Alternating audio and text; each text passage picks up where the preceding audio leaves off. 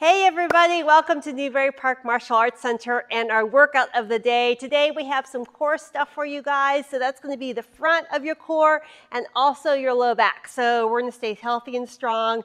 Let's get started. I'm going to show you the exercises like usual and then we're going to get together and go for it. Okay, thank you so much for being here. All right, so check it out. So first thing we're going to do is we want to make sure that your low back is really pressed into the mat.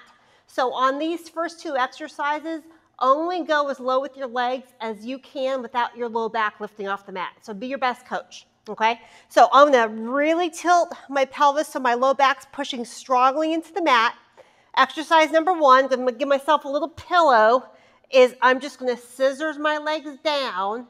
Only, again, it could only be halfway, all the way. You know what you need to do for your body, okay? And then we'll come back up. That's exercise number one. Exercise number two are just single leg pulls. So trying to cross my shoulder over towards my knee, really working the obliques, okay?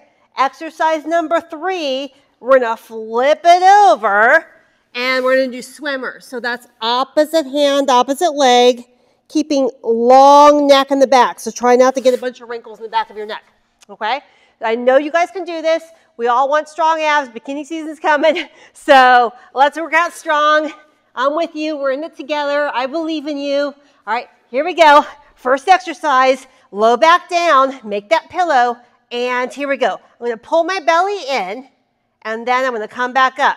So the whole time I do this, I really want to feel a tightness in through my belly, and I can feel that my low back is totally safe. Okay, how about you? Same with you. Is your low back safe? Okay, you want to make sure, again, that low back stays pushed into the ground. Good. Feel that tightness in your belly. All these exercises, you're getting super strong. Almost there. Ready? Awesome. Okay, let's switch it up. Here we go. We're pulling. This shoulder comes across, and then we switch. Same thing. Low back staying in the ground. Belly's drawn in super tight.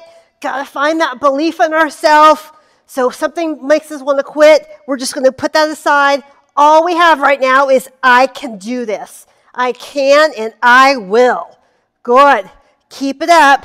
You guys are awesome. Thanks so much for being here. Thanks for inspiring me. I appreciate you so much. Good. 3, 2, 1. Flip it over. We got those swimmers. All right. Keep that low back elongated, so a little small tightness through your glutes. I'm going to put my thumbs up. It feels better for my shoulder, so I can lift, and then I can lift. Opposites. I'm going to keep my head looking down, so I have a long neck in the back there, not hurting my back in any way.